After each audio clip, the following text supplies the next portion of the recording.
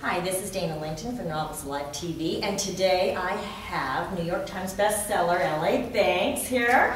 We're so happy to have you here. Thank you for having me. This is just awesome, and you are just a prolific writer.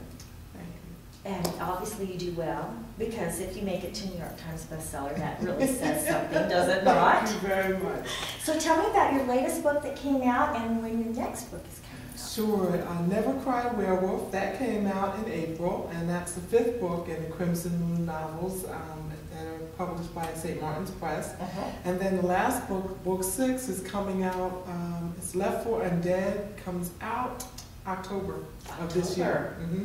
Okay, so you got 2 books this year? Yeah, which That's is a far killer. cry. Normally I'm, a lot more. I have more coming out next year than I wrote last year. You're complaining about 2 coming out in a year? Oh man, some people are grateful to get 1 in a year. Yeah, it's true, it's true.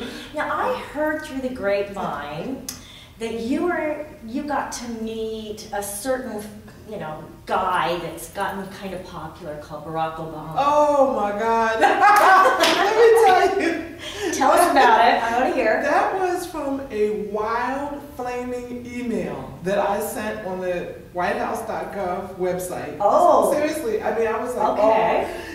Freaked out about healthcare because, as an author, and if you're self-employed like I am, okay, and it's just myself and my daughter, and I watched my healthcare double for no reason because the carrier in my state was just racking up the rates.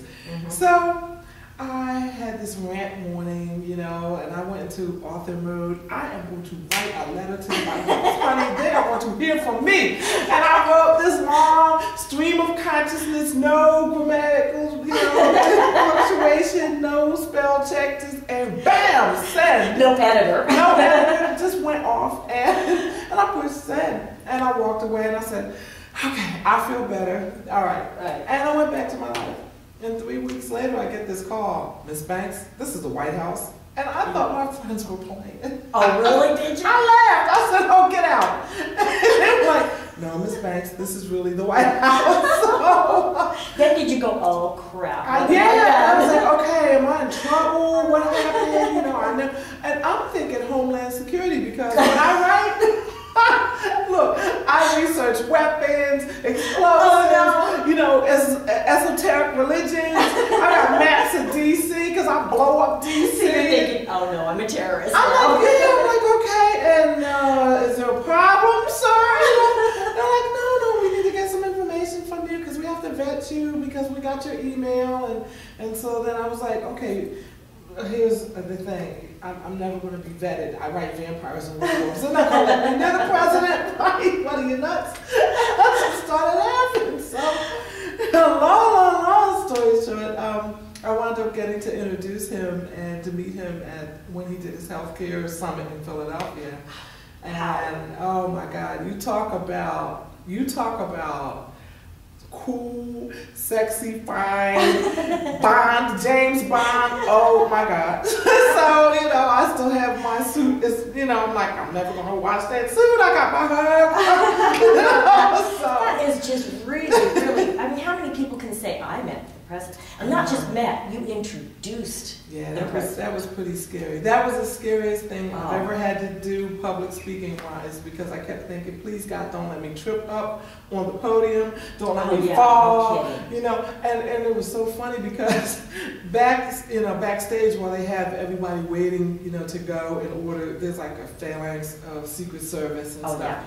And this one, and I swear these guys, they're like all their suits, like you could tell it's like heavy metal. They are packed, and they're all like 6'4", shoulders out to here. And they're like, wires in their ear, the whole thing. I was like, I want a set of 24. And this one guy walks up to me and says, Miss Banks, there's only 2 things you cannot do in front of the president. I'm like, yes, sir. Okay, is there some kind of protocol or whatever? He's like, ma'am, don't faint and don't puke. I was just like, I lost it. I just started laughing. And I needed it. And then he just cracked like a half smile. And I'm like, oh, that's it, your smile. Oh my gosh. That is a great story. I mean, that's something. Did your daughter go with you? She did.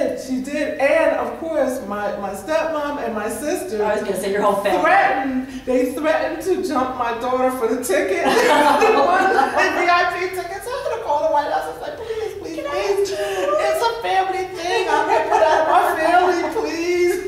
You don't want that on your I hand. know. And they were like, man, we're really not supposed to do this, but okay. And they got me the tickets. Great. They did, and they shook their hand. They brought him by on the way out so that he could shake their hands. And so they owe you big they time. Owe me forever. I got I'll never let them forget it. I'm the president. Okay. Right. So, I think that is so awesome. I wonder if you could write something into a story about the character. I'm working on the Men of Delta Force right now. So I got to put the POTUS in there some kind of way. At least him walking past through somehow, I have to be careful of what I can say he did. But I have to do it. I just have to do it because like the technology that was behind stage and like the cameras and stuff they had, I have to use it now. So I mean that's what writers do. They use their own experience. Absolutely. And the best part of it all was my daughter had just turned 18 and eligibility for voting. So when we went to vote together, the first person she voted for in her entire life was Barack Obama. Oh. And she and I went as a mother-daughter moment. And I took my dad's tie in one pocket and my mom's ring in the other pocket because both of my parents are gone. And I was like, you should see this, Mom and Dad. I'm standing in the booth. And now my daughter, a year later, she gets to like meet the person she voted for, and he's the president of the United States. I got chills. Look at this. I got chills. Yeah, man. I was just like, oh my God. And I'm looking at my kid standing there. She's like wiping her eyes. And I'm like, don't make me cry. I have to read. I have to read. Oh, that is such a proud moment for a parent. Yeah. I mean, I've got older kids too, and when they say, I voted, it's just, there's something about that just makes you feel like, okay.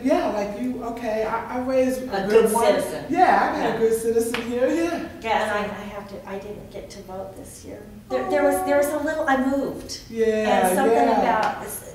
I went there, it was the last day, last minute, and I mean, they needed to have proof of residency or something, and I didn't know it, and that's the only time I haven't been able to vote. But it happened to a lot of people. A lot of people got messed up with that, so, I mean, your heart was in the right place. You went to try. I've never not voted, and so I felt really bad about not being able, and my kids gave me a hard time because I gave them a hard time. You have to vote. It's part of being a citizen of the United States. You have to vote. So I really got roused big time for not getting that opportunity. Okay, so now we got to hear more about your books. Okay. So this one that just came out this month. Yes. Okay, tell us a little bit about it. Oh my goodness, it's so crazy. It's set in New Orleans. It's in the werewolf series, and of course I have werewolves and shadow wolves, which are two different entities that kind of battle it out. Okay, so one's good, one's bad, or not necessarily? Yeah, sort of like that. Like the werewolves are a little edgy. They have a problem with the moon. These guys are a little, they start trouble. And if they get demon infected, then they become like the Wolfman slobbering, beastie kind of a thing. So they're not bad. They're bad. Okay. They're bad. Gotcha. Okay. Now, but my shadow wolves are kind of like the sexy shapeshifters that can go into the shadow of a building and come out holding the properties of that building for a few seconds. So if they throw a haymaker at you, after coming out of a building shadow, you're going to get hit with a cinder block punch. Ouch. Ouch. Or if, they jump into the shadow and they can disappear into shadows, that's why they're the shadow wolves. If they go into the shadow of an 18-wheeler that's moving fast, they can come out moving 80 miles an hour like the 18-wheeler for a few seconds. So, so these guys are like the ones that keep the other bad wolves in check.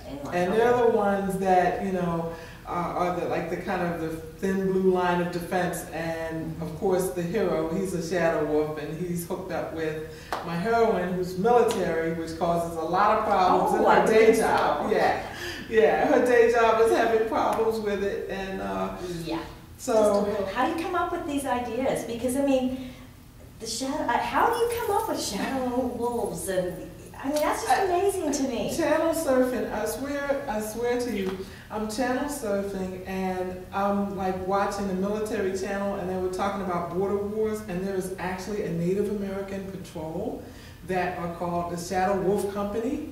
Oh. And I was like, How cool is this? How cool is that? And the reason they were picked, you know, they picked that name and all that because they have the wolf totem, and the wolf is honorable and good and monogamous and all that kind of good stuff. But they are like the expert trackers. Oh. So I was like, oh, you know. I gotta write this. You know. So, and then I started researching the lore on, you know, the wolf totem and the Native American piece, and I was like, huh.